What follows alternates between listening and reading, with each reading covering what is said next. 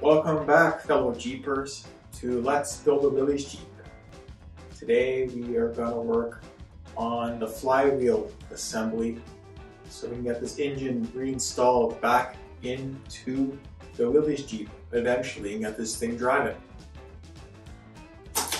If the threads are all messed up, where the flywheel is going to attach, I would just use a fine thread tap and die set here and just rethread all the bolts here so the nuts will go on very easy.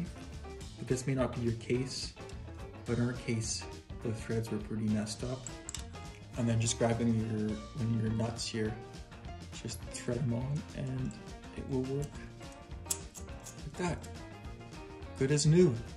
You want to make sure that there's no grease on these components because the flywheel and the clutch do not like grease and they will not operate. Degrease everything here and then use acetone around the perimeter here to make sure all the grease is off and stuff like that. Give a quick spray.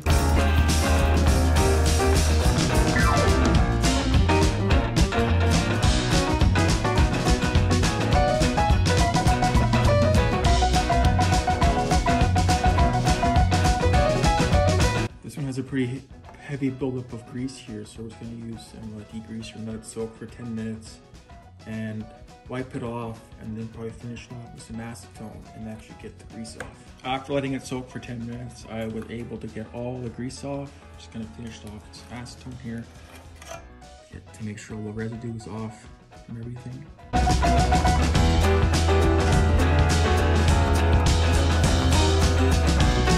The flywheel is now finished, ready for install. And finally, we'll clean up the backing plate here. Make sure there's no grease on this as well.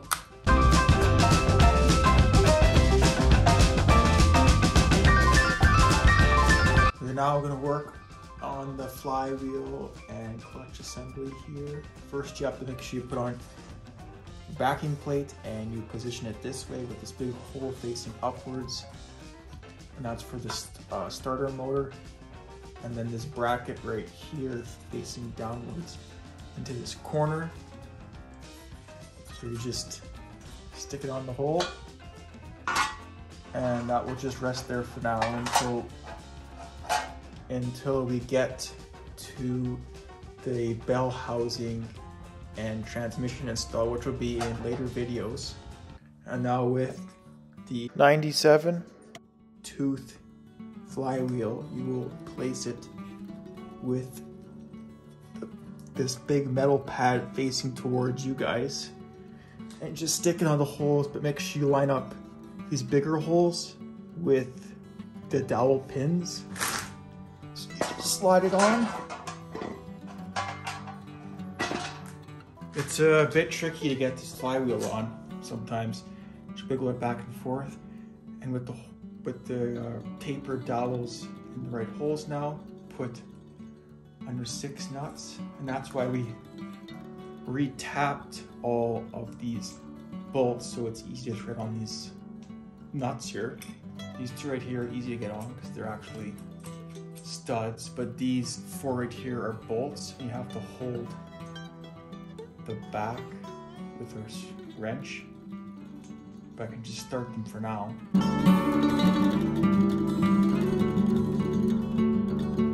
Taking you guys around to the back here, you can get a better view of these bolts I'm talking about. And right there, you have to use a wrench to hold on the back side of those bolts and then tighten those nuts on the front. And we'll do that right now.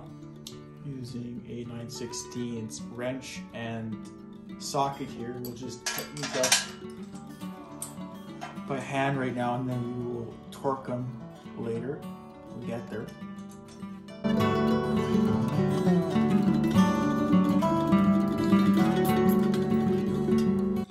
Go around in the star pattern, so we start here, go here, and then back, and then here, so it pushes pressure on the flywheel evenly, and then we'll torque them up.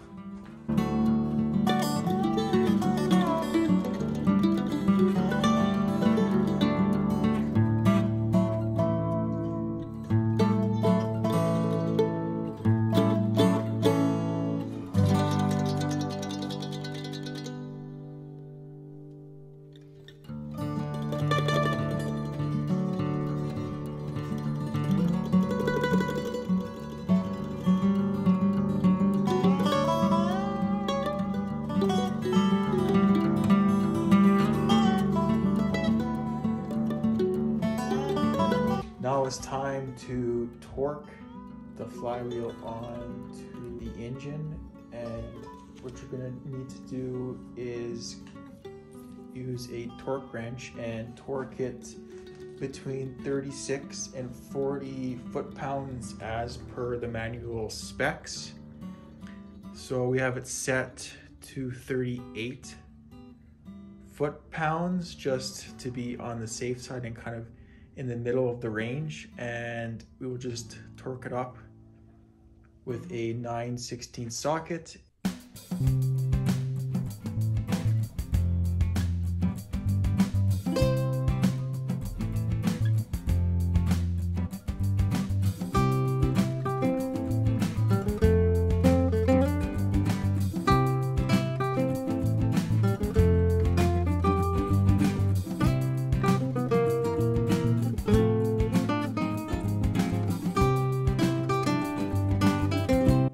With the flywheel now torqued to 38 foot-pounds, we're going to give the flywheel a quick wipe with acetone, and the install of the flywheel is complete.